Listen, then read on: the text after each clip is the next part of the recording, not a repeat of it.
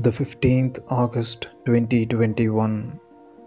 The first reading from Revelation, chapter 11, verse 19, chapter 12, verses 1 to 6 and 10. The second reading from 1 Corinthians, chapter 15, verses 20 to 27. The Gospel of Luke, chapter 1, verses 39 to 56.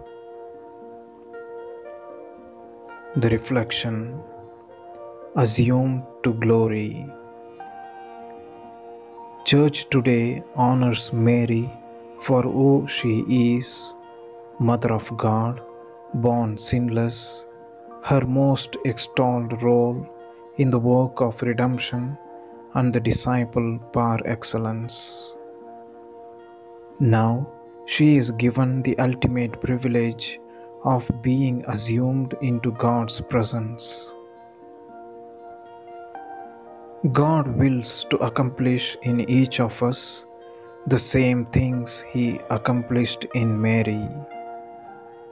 We are called, chosen, and destined to be with Jesus.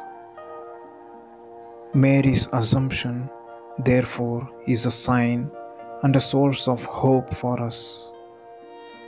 We need to recognize in her the model of purity, innocence, and trust.